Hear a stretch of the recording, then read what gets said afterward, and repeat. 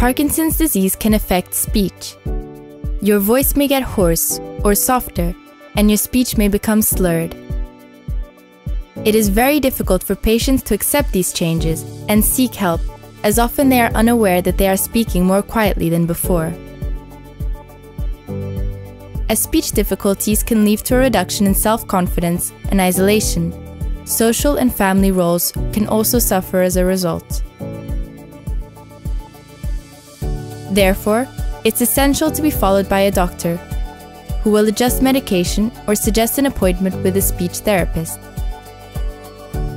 There are vocal exercises for Parkinson's disease speech difficulties, such as regulating the voice volume and word articulation.